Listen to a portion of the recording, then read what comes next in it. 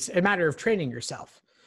If you know that A requires B requires C requires D, we can say that C requires D, but C has no impact on B because of their sufficient necessary relationship. So it's going the wrong way on a one-way street. Yeah. I think with time, you'll get it as you do it more and as you watch the explanations as well and drill yourself on this. I think it's just a matter of practice and familiarity, but you're certainly not alone. I think every student has struggles with this. I remember back when I was studying, I was doing in-out games of this nature, the conditional in-out games. And I have notes where I made the most common mistakes of all, which were simply going backwards on the arrow. Everybody does it, but with time, you can train yourself so that it becomes automatic.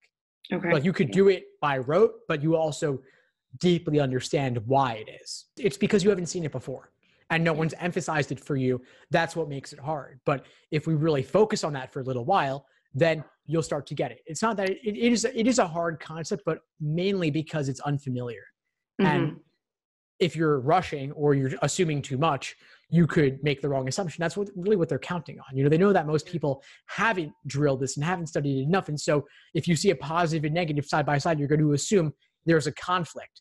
But if you actually slow down and focus on the order of these variables around the arrow, you see all the difference. Thanks for tuning into the show. Please subscribe if you haven't done so already to be notified of new episodes as I release them. And feel free to reach out if you need anything at all as you move forward with your prep. I'm happy to help however I can. In the meantime, I'll wish you all the best and take care.